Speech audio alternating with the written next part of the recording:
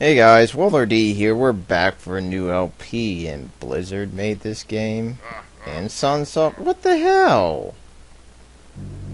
Well, I guess that's not bad news entirely. I don't know. But this is the death and return of Superman, and a bloody S is what I'm greeted with right at the beginning. So that's kind of creepy. But, actually reflecting on this game a bit, this is actually one of the better Superman games ever made. But I also learned that the game is annoyingly difficult.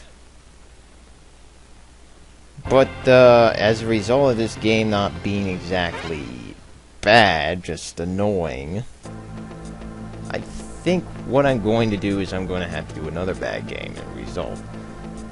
Metropolis, present day, a beautiful, peaceful summer with evenings when suddenly... What's up? Ah, shit. A complete power failure. Didn't I experience that today? Jeez. What's up? Deep inside the Metropolis power plant, the Underworlders celebrate their takeover. Alright. Oh boy, what next? Looks like a job for... man. Superman! Oh, great. So, basically, Superman is going to pretty much beat these guys' asses to death. Level 1, Siege of the Underworlders. And this level isn't too difficult, but... you can start to see where the game kind of has its flaws. First off, this is probably the enemy you'll be seeing 99% of the time. So I got shoot. Probably should make use of that more often. But as you can see, the game definitely has nice controls. Superman can fly by pressing B twice in the air, and he can lift stuff over his head.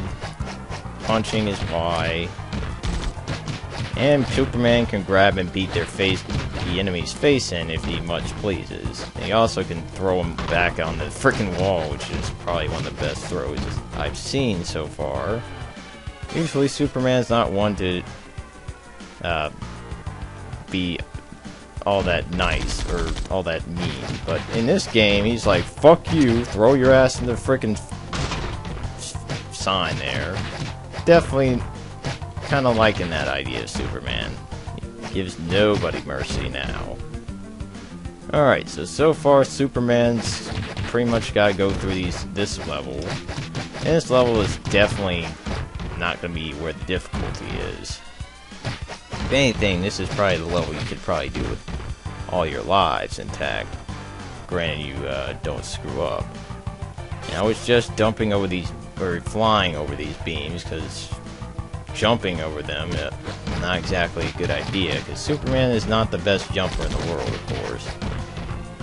But at least he knows how to fly. That's always a great thing.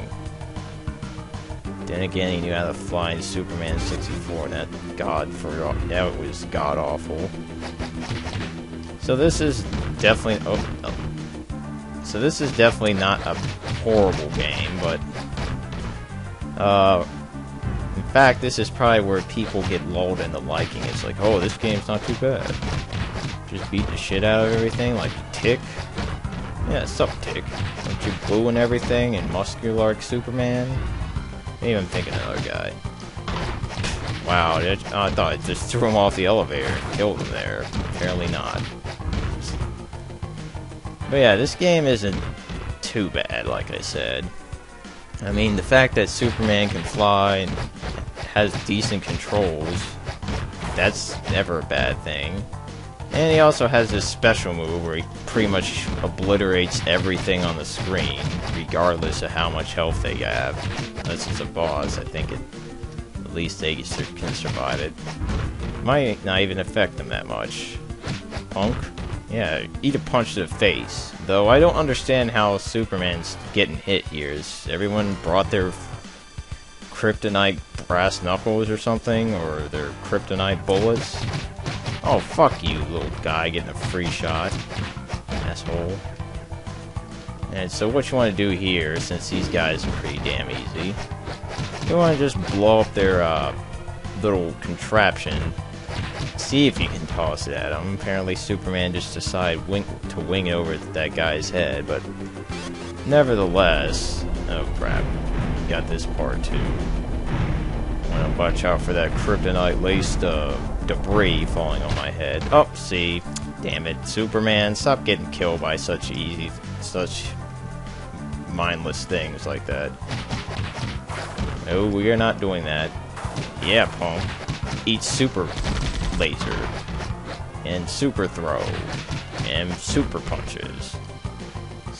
Alright, so there is actually not a horrible Superman game. This is definitely one of them, surprisingly. I think the arcade game was a bit like this too. Like the Superman arcade game. Though I'm pretty sure like 2 people, probably not too many people know about it. This kind of has that feel, but that one was entirely 2D. You little punk. Yeah, eat Superman lead. Yeah, come on, bastard. Alright, so far so good. Should be getting to the boss fight soon. Have debris drop on my fucking head. But yeah, I think this game also has is nice enough to grant you unlimited continues. I can't remember exactly. But I will probably be needing to use save states, because this game is frustratingly hard. In fact, every time I do not have 4 lives by the end of the level, I run the risk of not beating it at all. In fact, if I have like 0 lives, I'm just gonna say, hold on guys, while I kill myself real quick and get back up to snuff. Alright, but this first level is definitely not gonna be killing me. This is basically where the game's like, we'll take it easy, then drop kick your ass. And here's the first boss, Wallster. This guy's pretty freaking easy. He can kick your ass though. Be wary of that, but this guy's basically the boss where it's like, hey, and he'll like to do this shit. Let's see how this works. Oh! Oh, you died. Yeah! Special punch for the win. Alright, so level complete. Superman poses like a genius, and... Newsflash! Aw, crap. I just skipped through that important stuff, but apparently this guy shows up, and he looks pretty fucked up. I mean, he has like freaking spikes coming out of his kneecaps. It's pretty dangerous. Only Superman can save us now. Oh, I'm sure he can. And here's the second level, and this is probably where you're going to see me start dying a lot more, because the enemies in this level pretty damn annoying. Yeah, I'd say the only way to beat this game normally is just to be very, very careful. And I'm going to be very, very careful by using it, saving this, making a save state real quick. And you got Molotov and Chainsaw. The originality of these 2 enemies is just beyond me. Fuck you, don't be chainsawing my ass. Yeah, eat that frickin' motherboard back there, punk. Alright, of course you got this little wrecking ball that's pretty much inaccurate and always possible. So you don't have to really worry about that. You just have to worry about these frickin' enemies who seem to have like a chainsaw for an arm, maybe? I don't know. It looks like he has a chainsaw for an arm. So just try to keep moving. Try not to get surrounded, because they love to do that a lot. Mainly just... Oh, drop something there, buddy. Just try not to get hit, basically. And you probably might be able to beat this level with 3 lives. And these guys are pretty easy. Just punch them once. Jump kick off. Jump punch him off the bike. I would probably suggest using back throw, since that seems to be safest. You know what? Fuck you guys. Seriously. Yeah, you want to meet that wall again? Yeah. Oh, thanks. I guess if you can get lives by slamming things into the background. Okay. Keep that in mind. Maybe get something good. Yeah, punks. Yeah, give me that frickin' stuff back there. So, Superman's basically using these guys as a means to an end. Surviving longer. That makes perfect sense right there. Oh, bastard. Oh, fucking bastards.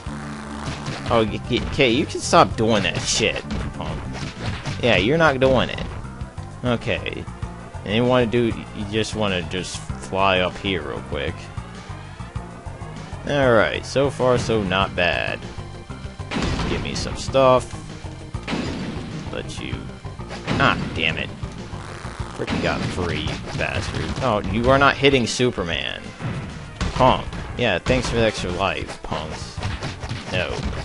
Bad punks. And basically, every time when the screen shakes like this 3 times, you got a boss fight, or a mini-boss. Wow, way to enter in there, buddy.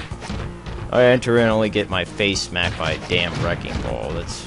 That's very menacing. This boss, again, pretty fucking easy. All you have to do is just approach him in a way that he doesn't kick your ass. Look, I am not doing that right at this moment. You know what? Fuck you.